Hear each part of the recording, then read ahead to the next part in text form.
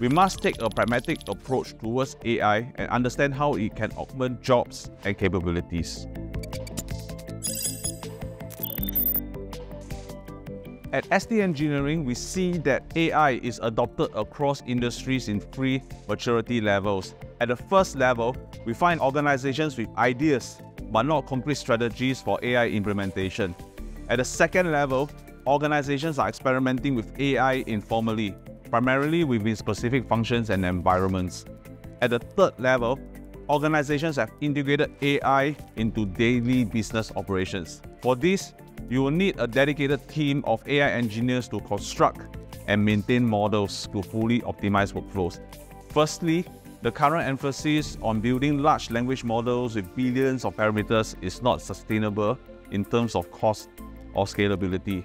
AI knowledge distillation will gain prominence to counter this. Secondly, we expect the topic of ethical use to take center stage. We will see new legislation and frameworks to build trust and confidence in AI.